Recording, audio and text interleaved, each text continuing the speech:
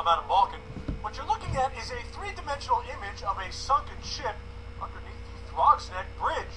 The image is being captured by something called an echoscope, part of an underwater inspection system that sees beneath the sea where human eyes can't. It's completely unique, the only one in the world, because what it enables you to do is literally see in 3D underwater in zero visibility water. It's using sound to see, so we've effectively got an acoustic video stream. So think of it as a normal video stream, but instead of using a camera, we're using a sonar.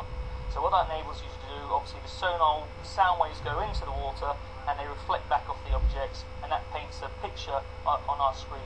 The sonar was originally developed to help oil companies inspect offshore rigs for damage, but is being further developed through a contract with the Coast Guard for Homeland Security.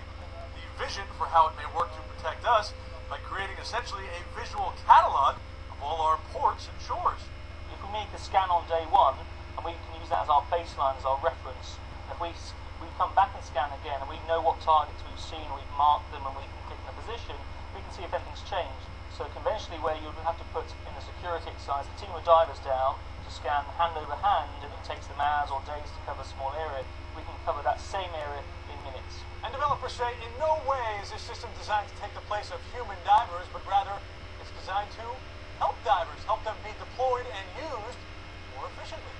So if NYPD, for example, got a call of a suspicious activity spotted, someone planting something, say for example at the base of a bridge, or they had information to lead them to that, they could go there on their boat with this system mounted on the side, quickly scan around the bridge and determine if there was an object there.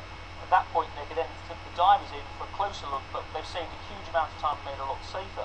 Developers say right now the sonar is being looked at by several law enforcement departments, and that the Coast Guard is evaluating some systems off the coasts of Florida and Louisiana. Adam Balkin.